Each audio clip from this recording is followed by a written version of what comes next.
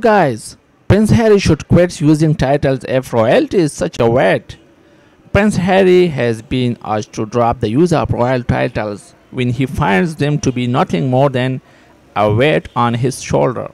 The two-day for daily podcast has his initial for these claims to fly.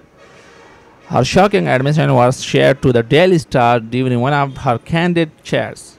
There, she was even quoted saying, "It's interesting that Harry and Meghan continue to utilize their royal titles despite Harry complaining that royalty was a weight on his shoulders.